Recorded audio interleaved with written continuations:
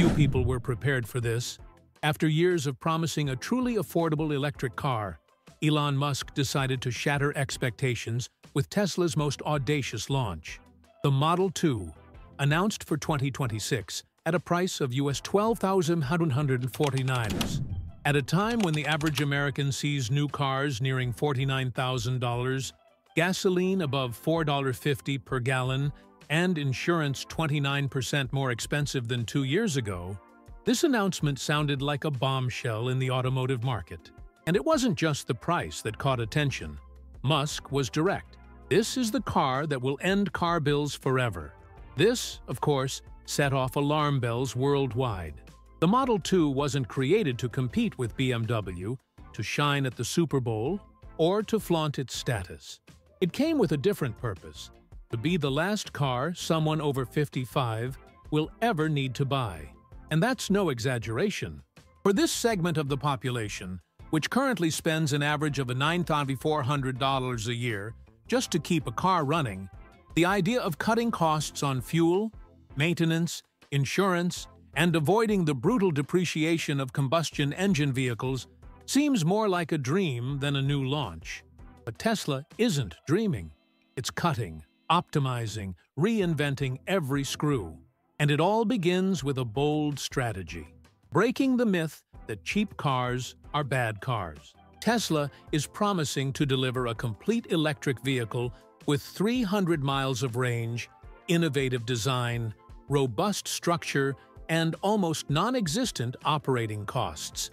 It seems too good to be true, and perhaps that's why many people are suspicious. After all, how can a car cost less than half the price of a Honda Civic and still promise to last twice as long? The answer lies in the details that no one wants to admit.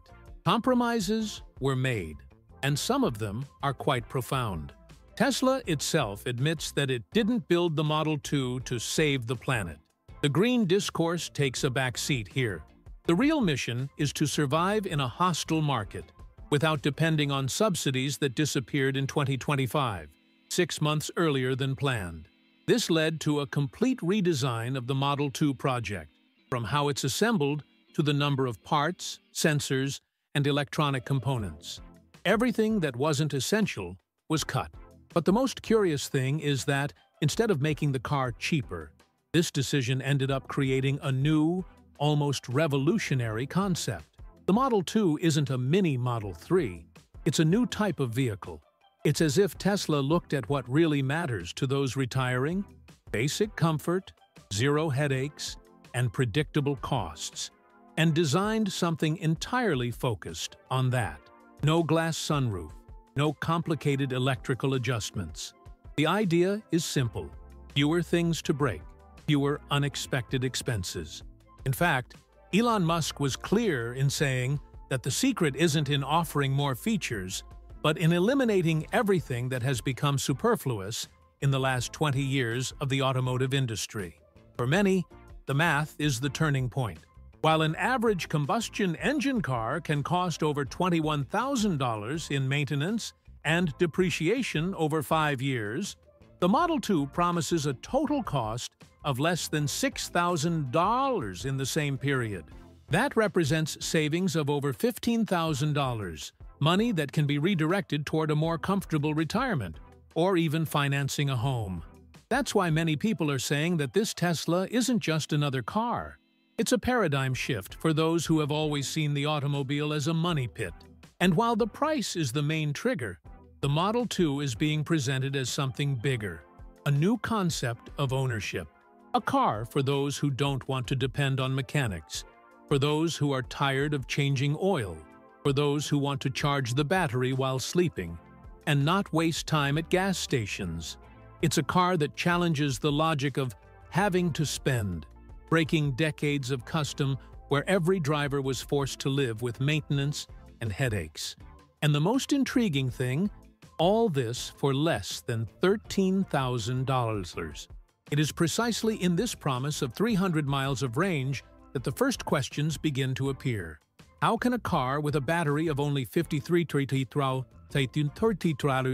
deliver the same range as the Model 3 with 60 kWh? The answer lies in a combination of unconventional factors. First, the use of aluminum-ion batteries, which are about 18% lighter than traditional lithium batteries. Then, aerodynamics refined to the bone with a drag coefficient of only 0.19, lower than that of the Model 3 itself. And finally, a thermal system that learns the driver's habits and prepares the battery even before leaving home. This combination is clever, bold, and risky. Under ideal conditions, the Model 2 can indeed deliver 300 miles. But in cold locations like Minnesota, that number plummets to around 210. This isn't unique to Tesla. All electric cars suffer from range loss in cold weather. But it shows that anyone intending to drive it in icy regions needs to understand these limitations well. The good news is that the energy regeneration system has also evolved, recovering up to 22% of kinetic energy, compared to 18% in the previous generation. The most curious thing is that this aluminum-ion battery is unprecedented in mass production. It's the first time it's left the labs and hit the streets, manufactured by cattle in a new plant in Nevada. In laboratory tests, the promise is ambitious: 20,000 charge cycles, which could mean up to 600,000 miles of lifespan before dropping to 90% capacity. The problem is that these numbers will only be validated in 2033. In other words, whoever buys the Model 2 now is, in a way, testing this technology in real life, a risk that may be worthwhile or not. This is where the owner's profile comes in. For those who intend to keep the car for 5 to 7 years, the risk is minimal. The warranty itself covers 8 years or 120,000 miles. But those who are thinking of driving 250,000 miles with it over 15 years need to understand that they are entering a kind of undeclared pilot program. Tesla knows this, but also knows that there is a huge customer base willing to accept this trade-off. Pay less now and see what happens later. For many, it's a calculated risk. For others, a leap into the dark. But the engineers thought about how to help the car survive daily use with minimal energy loss. A curious example is the battery preheating. The system detects that the driver usually leaves at 7:15 a.m. and starts heating the battery at 6:50 a.m. on cold days, gaining an extra 8 to 12 miles of range first thing in the morning. It's as if the car has developed a habit. This not only improves efficiency, but also increases the lifespan of the cell, which suffers less when it is already warm at the time of starting. It's a small automation with a direct impact on daily life. Even so, it's worth noting that this isn't the ideal car for those who live in extreme climates and drive long distances daily. In those situations, the best option is still the Model 3 Long Range, with its 82 kWh battery and greater thermal robustness. The Model 2 was designed for an urban or suburban routine, where usage is predictable, distances are shorter, and home charging is possible. If it fits this profile, it can be a brilliant choice. If not, it might be disappointing. If there's one thing that immediately catches the eye in the Model 2, it's the door design. Instead of traditional side-hinged doors, Tesla opted for a bold and extremely functional design: butterfly doors. Unlike the Model X's Falcon wings, these are simple, mechanical, with a single gas piston and no electronic sensors. The result? A system that is not only cheaper, but also incredibly practical, especially for those with reduced mobility. The space needed to open the door has dropped from 24 to just 11 inches, making life much easier in tight urban parking spaces. But it's not just the width of the opening that makes a difference. Studies with over 800 people between 58 and 74 years old revealed a curious fact. Getting into a car with conventional doors requires a 35-degree to 40-degree twist of the torso, in addition to lifting the leg at an uncomfortable angle. For those with prostheses, hip or lower back pain, this can be enough to give up on the trip. With butterfly doors, this movement drops to 12 to 15, and the effort to open the door is minimal, between 8 and 12 pounds of force. Even someone with weak hands or joint problems can open them easily. Another advantage lies in durability and maintenance. While the Model X doors have 12 motors and cost up to $4,500 to repair, the Model 2 doors are made with 316 stainless steel hinges, tested to withstand 100,000 opening cycles between 15 degrees C and 49 degrees C. If the gas piston needs replacing, the repair takes 20 minutes and costs $120, something even a neighborhood mechanic can do. This gives the owner a freedom that almost no modern car offers: independence from specialized workshops and predictable maintenance. It's this kind of detail that shows how the Model 2 was designed for real-world use. The driver's seat, for example, has been raised to 24.2 inches, practically the same height as a Honda Accord, and offers a 102° angle between the hip and knee. It may seem too technical, but this number matters a lot to those who have had problems with herniated discs or undergone knee surgery. One of the most talked about tests was that of a 68-year-old man with bilateral knee replacements. Upon exiting the car, he said, "This is better than my Camry." The interior design also favors simplicity. The doors open more upwards than to the sides, meaning the driver doesn't have to bend down as much to get in. The opening height reaches 42 inches, reducing the chance of hitting your head, something common in cars with a lowered roof. This is particularly useful for those with limited neck or spine movement. The lateral opening space is also 11% larger than in the Model 3, making it easier not only to get in, but also to load bags, backpacks, and even medical equipment like folding canes. Another interesting point is how Tesla managed to keep this system inexpensive without sacrificing robustness. The absence of motors and sensors doesn't mean fragility. On the contrary, fewer moving parts means less chance of failure.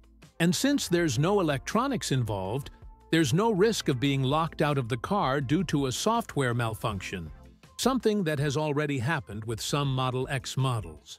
Here, the good old mechanical system does its job efficiently and reliably, which, frankly, is a relief. Behind this charming simplicity lies brutally advanced engineering hidden within the Model 2's structure. Instead of assembling the car piece by piece, as most automakers still do, Tesla implemented so-called Giga-Casting, a technique where the front and rear of the car are molded as single pieces of cast aluminum. It's as if the vehicle's skeleton is printed in 90 seconds, replacing more than 70 separate components.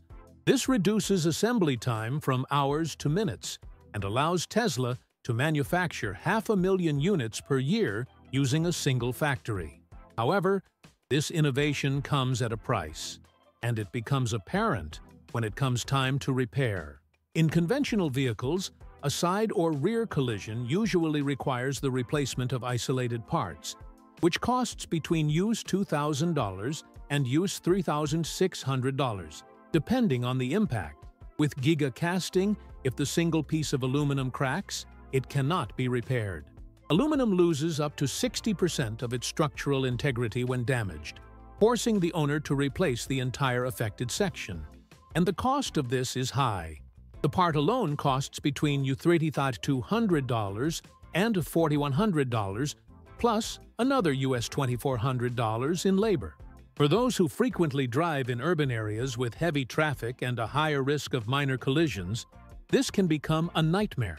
Just one impact at 20 miles per hour, the equivalent of a sudden stop resulting in a collision, can result in damages exceeding $6,000. Of course, most insurance policies cover this type of situation, but there are already indications that insurers are raising Tesla car premiums by up to 14%, precisely because of the high cost of structural repairs using Giga-Casting. At the same time, there's another side to this coin. Because it's a single piece, the Model 2's structure is incredibly rigid. In crash tests, this rigidity has proven extremely effective in protecting vehicle occupants, minimizing cabin deformation. This means that, despite the high repair cost, the chance of escaping unscathed from a crash is much greater. So, For an audience over 55 years old, with a history of more cautious driving and a low accident rate, this could be a fair trade-off. Greater safety, even if the repair is expensive. But not all impacts result in financial tragedy. In collisions below 12 miles per hour, such as bumping into a pillar when leaving the garage or lightly hitting another car in the parking lot, the damage is usually limited to bolted-on components, such as bumpers and grills. In these cases, the repair cost ranges from $280 to $420. So, if the driver is careful, it's possible to go years without ever facing the $6,000 loss that so frightens people. This calculated risk approach is another one of those Tesla-style decisions, bold, efficient, and requiring the buyer to have a good deal of awareness about what they are acquiring. It's not the type of car made for reckless or novice drivers who are constantly reversing without looking. But for those who have been driving for decades, calmly, patiently, and with few accidents in their history, it's possible to avoid the financial pitfalls of Giga-Casting and reap the benefits of a lighter car, cheaper to produce, and safer in the event of serious collisions. To make such an aggressive price viable, Tesla had to make bold, and in some cases, unpopular choices. The Model 2 doesn't have a panoramic sunroof. It may seem like a small detail, but this decision saves almost $700 per unit. Instead of glass, steel is used, which, in addition to being cheaper, offers 22% more efficient thermal insulation. This translates to less use of air conditioning or heating, which ultimately helps to extend the range by a few more kilometers. Here, every cut was designed to become a practical benefit, not just to reduce costs. The lights have also been simplified. Forget the stylish LED rear strip that became a trademark of the more expensive models. In the Model 2, the taillights are conventional and cost less than $90 to replace, compared to $320 for the premium versions. At the front, the headlights are basic LEDs, without adaptive function or intelligent projection. This may disappoint those expecting a high-tech experience, but it pleases those who prefer a car that won't become a nightmare if a bulb burns out. After all, the goal here is financial independence, not ostentation. Inside, the message remains the same. Nothing excessive. The seats are manually adjustable in 6 directions, instead of the 12 with an electric motor. This saves over $180 per seat. Heated steering? Only with the optional cold weather package, which costs $200. Ambient lighting? Those discrete lights that outline the panels? Forget it. Tesla cut that too, saving another $95. In return, it delivered a clean, straightforward, functional interior. It's not luxurious, but it does exactly what it needs to, without distractions. Even in the smallest details, you can see this philosophy. There's no carpet lining in the trunk, that front trunk. Its absence saves $42 and prevents the accumulation of dirt and moisture. The windows are single-pane glass, which raises the interior noise level at highway speeds to 70 to 72 decibels, louder than the Model Y, but still comparable to a Honda Accord. It's noisier, yes, but nothing that prevents conversations or music. And honestly,